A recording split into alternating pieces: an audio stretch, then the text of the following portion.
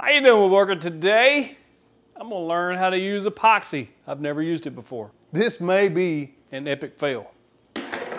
Let's find out. So Total Bolt reached out to me and wanted to know if I wanted to try some epoxy. They would send me an example. I thought, why not? So they sent me a little swag bag. Country boy, gotta get that hat shape. This is not a sponsored video. They have no idea I'm even doing this. I thought I've never used epoxy, so why not learn on camera? So how many of you remember the mallet build? I embedded that 10 Commandments coin on both sides. Now, if you haven't seen that video, go check it out. It's pretty interesting. I'm really proud of how these come out. Tabletop epoxy, got some instructions. That's good because I'm probably gonna need them. So we got clear resin part A and the hardener part B.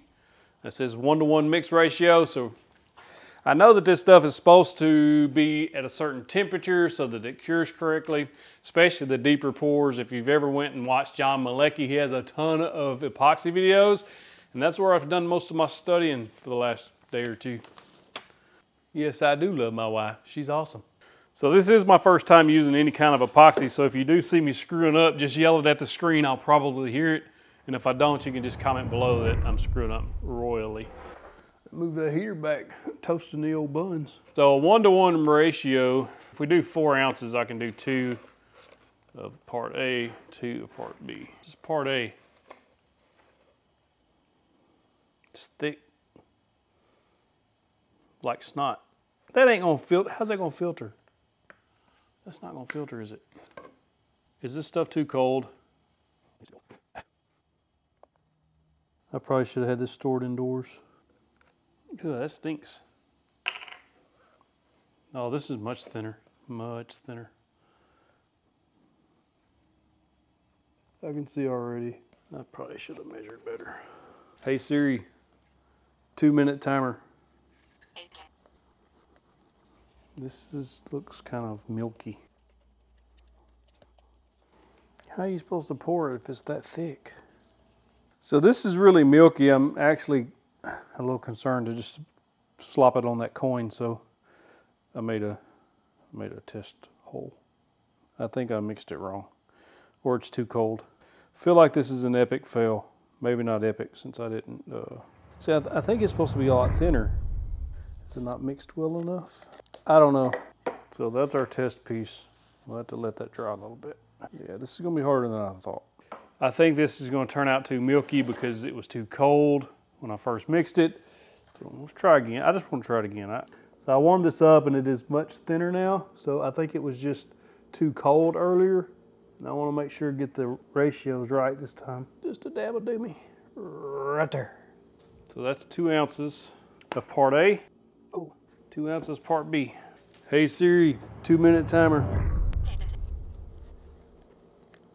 So it says to mix for 1 to 2 minutes, then transfer to another container. I'm not real sure why, but that's what we're doing.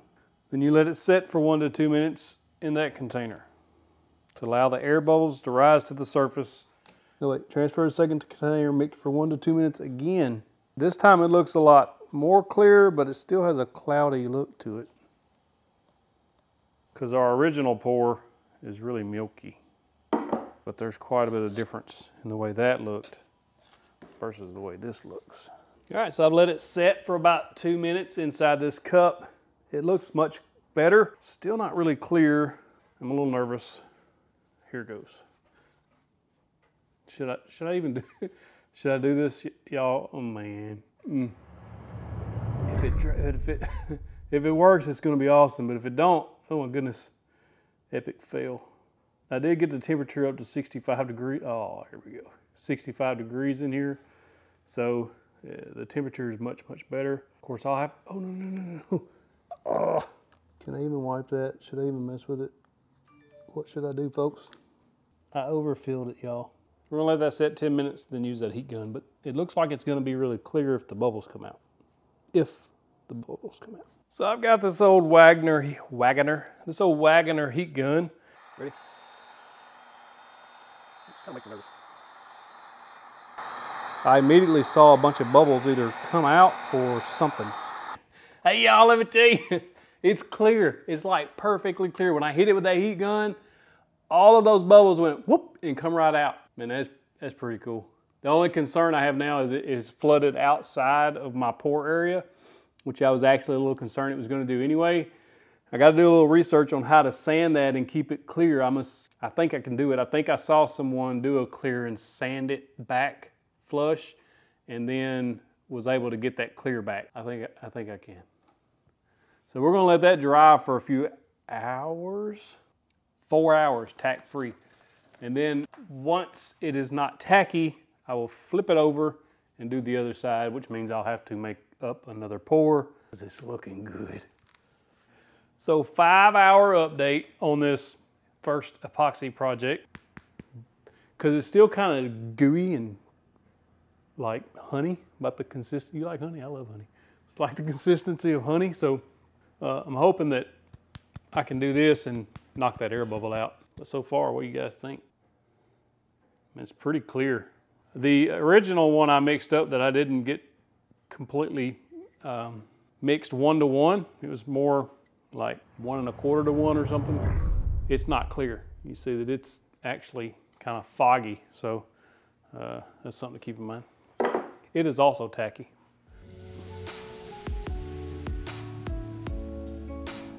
Like that. Oh, too much.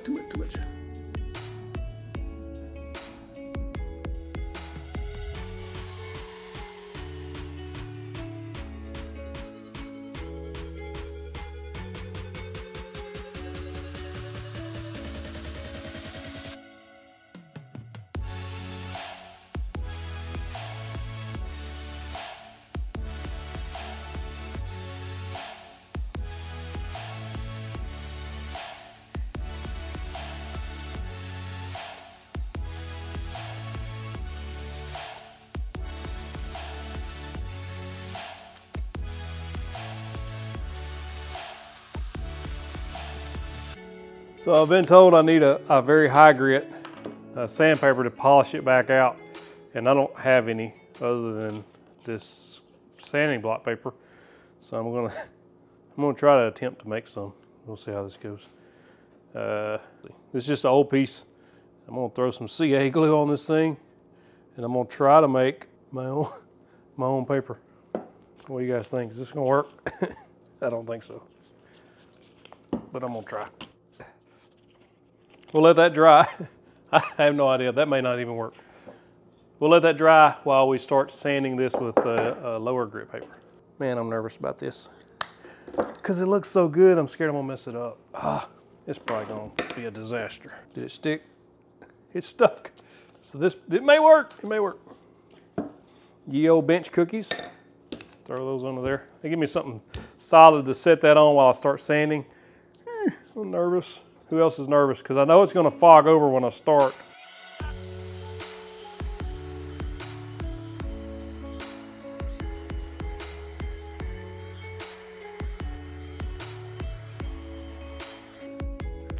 RZ mask. I don't want to sand this epoxy without a mask. I did 60 grit and then 120 grit, and now I'm going to do 220 before I try to polish it up with that 3000 grit.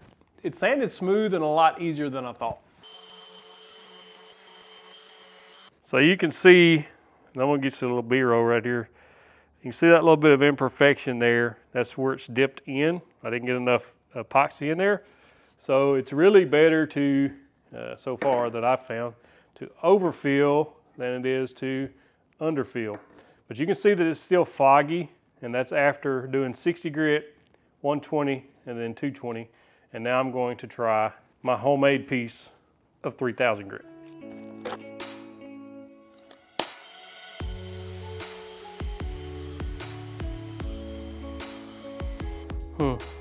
So it's still just a tiny bit foggy, and I think that's because I skipped quite a bit of grit when I'm sanding. Brought a little cup of water out here. Try. All right, so I got some 400 grit paper. It's actually sand net, that Diablo sand net. It's 400 grit. I'm gonna try that and then jump to the 1000 grit.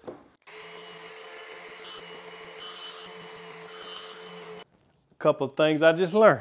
Y'all, it's, look, it's starting to come back. And the key ingredient is properly step through the sanding grits. Because when you do that, it's eliminating those coarse scratches and making them finer and finer and finer until it's polished, right? And so I went back and found a 400 grit sandpaper. Now I'm gonna do the 1000 grit, 3000 grit, that's all I got. And so if I was doing this again, I would get me some sandpaper in steps all the way up to, 1000 or 1500 grit, and then the final polish at 300 or 3000 grit with the wet sand. But so far, I like what I see so far. And so I'm hoping that this final sand will make everything clear. Let's find out.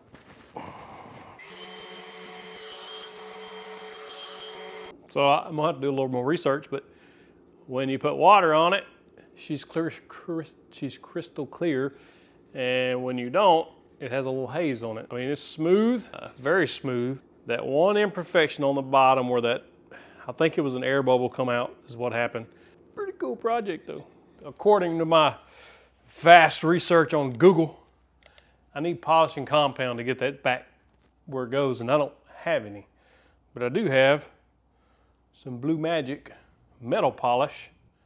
I know you're thinking metal, but it says plexiglass and fiberglass.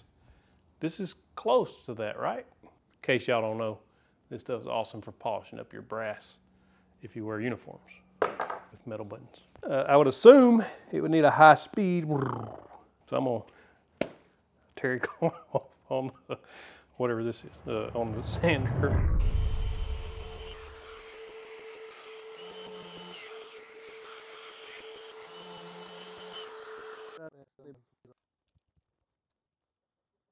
Woo-wee! Ah! Hey, I ain't gotta call me a genius, but that worked. Ooh, that's crystal clear too, man. That looks good. Ooh, I'm actually really shocked that this come out as well as it has. Of course, I still gotta put that Odie's oil on there to finish it up to get that color back in the wood. But man, I mean, I'm gonna flip it. Look, that's the one side that's been polished, and this is the side that has not been polished yet. So you see there's a clear difference in that fogginess versus the clearness of Blue Magic. Disregard the rag on here trick. It doesn't work if it's got strings hanging off of it. So I just got a blop of that Blue Magic on there. I really want to use my sander again, so I'm going to have to figure something out. Good news, sander's not needed. Whoa, wee, that look good, man. Hey y'all, jeez, that is really, really cool. I hate that that bubble would come in there on that one. Obviously on pour one, the first pour I did, I don't think it was mixed exactly 1-to-1. I think it was more like 1.25 to 1. And so I did get some very, very fine air bubbles down in the epoxy. And you can see that on this side here with the cross. And on the other side with the 10 Commandments, you can see that it's much more clear. And that was my second pour. I learned a lot between the first two. So mix it properly, mix it properly, mix it properly. Also, I took it inside after it was outside for a little bit, and it was about 60 degrees in the shop. I took it inside where it was about 72, and that helped it cure a lot better. And so on the second pour, I poured it inside. Did I pour it? No, I poured it outside, and then I just took it immediately inside and let it cure. So having that right temperature and the right mix is very, very, very important. But now I'm going to use this Odie's oil just like I did on the mallet build video. Some really good stuff. It lasts a very long time. I've only used about not even a half of it, and I've used it on a ton of projects. So a little bit of this goes a very long way. You just put it on with a terry cloth and you just dab it on there. And so you just start putting it on, and then 45 minutes, no more than 45 minutes later, we'll come back and we'll wipe it off. And being that it's just an oil, it should not affect the finish of that epoxy at all. If anything, it should give it a more glossier shine. I'm actually very happy with how this turned out. Man, it looks good. I like it. I like it a lot. So while the Odie's is curing, before I buff that off and show you the final product, let me tell you what I learned about using epoxy. Total Bolt did not put these instructions in there as a suggestion. You got to follow those things to the T, because if you don't, it don't come out right. It's just the way it is. You see that test pour I made on the little hole, I just drilled a hole and poured it in there. That was not mixed right at all. I just kind of winged it. Didn't even really use their measurement guide, the 1-to-1, and it come out extremely foggy. So on the second pour, the actual first pour on this mallet, on the cross side of the Ten Commandments coin, what happened was I thought I was mixing it properly. I used the guide. So Total Bolt sent some cups that have guides on them, and I used the 2 and 4 ounce. So I poured the part 1 to 2 and the part 2 to 4 ounce, and then and it really wasn't exactly right. It was kind of close. And so I got, you can see here on the cross side that it has some bubbles in there, some really, really fine bubbles. And then of course I had the air bubble pop out on me and leave that little dimple in there. But you can see that it has some really fine bubbles. If you move back, you really can't see it. But if you come in close, you can really, really see those tiny bubbles. And then on the Ten Commandments side, when I done my pour, I used the 1-to-1 ratio guide that I actually didn't see until I was mixing the second pour. But part 1 up to the 1 line, part 2 up to the 2 line. And then when I poured it, let it cure properly, it come out much, much better. You can see that it's about as clear as glass. And it's probably not perfect, but it's really close, and I was really happy with how that come out. I do have an idea for another project using epoxy that's similar to this, but quite different. If you want to see that project, comment below and let me know that. Now, a couple of other things that I learned about the epoxy is, for one, the temperature has to be exactly right. That 70 to 80 degree range, it needs to be there. I started it in the shop was around 50, and so I took it inside, laid it on the table. I poured the first pour on a Thursday.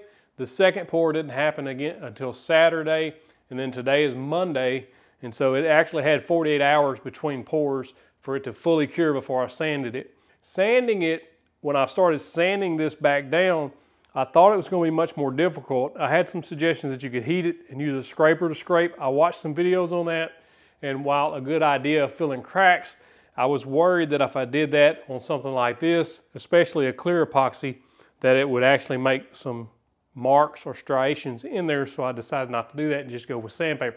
If you're going to sand it like this, have proper sanding grits all the way up to 1,000 or 1,500 grit is what's recommended. Taking those steps up through the grits will take away those fine scratches, and once I was up to that 1,000 grit, or took my steps up through 400 and then jumped to 3,000 grit, it polished up just fine. And then of course you need some polishing compound, which I had no idea I was going to need, or I would have ordered some or bought some. But I did have that Blue Magic metal polish. It polished up nice. I mean, it is really nice and crystal clear. One last thing that I did learn about the epoxy is I store it indoors now and not out here in the shop, because when it's 40, 50 degrees out here, it's really, really thick, especially that part 1. So I just store it inside now in a nice safe place so that it's nice and warm and toasty when I get ready to use it. This is the last of those mallets that I had that I built on that video. If you go back and watch that video on making those mallets, you can make your own like this, or I'm gonna give this to somebody. So wax on, wax off. It's really sharp. I don't know. Sometimes I'm proud of what I make. Sometimes I throw it in the fire. This one, I like it. So this project is not perfect. It's just fitting. Like I've said before, I'm an imperfect being. This is the first time I've ever used this epoxy, and I'm happy with how it come out for the first attempt, which is why I went with a small project like this. Hey, it's all good, man. Those holes are filled in now. This mallet looks more finished than it did before I used the epoxy. I learned a lot. The next time I use it, I'll know better than to try to wing it on my own and to follow the directions. I'm a guy. What can I say? We don't follow directions very well. Most of the time, we don't even read the directions. Hey, so Total Bolt, I reached out to them while I was making this video actually and said, hey, would you be willing to give a winner of a contest some resin. And so they graciously agreed to do so, and they're going to give you a quart of resin and a quart of hardner, and you can go and make your own epoxy projects as well as win this mallet. So if you're interested, check the link in the description below on how to enter the giveaway. One winner. This is a US only giveaway. Hazmat regulations prevent them from shipping outside the US. And then I don't really know the rules of giveaways outside the US either. So it works out for both of us. Sorry for my international viewers. I really am sorry. I wish I could give you guys some stuff too. Maybe someday. Hey, thank you for watching. Click that box right there to take you to the next set of videos. If you click that box, you get that big old virtual fist bump. You can also click that box right there to take you to the mallet build video, show you how to make these mallets. I appreciate you watching. If you have not subscribed already, click that subscribe button, click the bell icon so you get notified of all the new content we've got coming. Thank you guys very much for watching.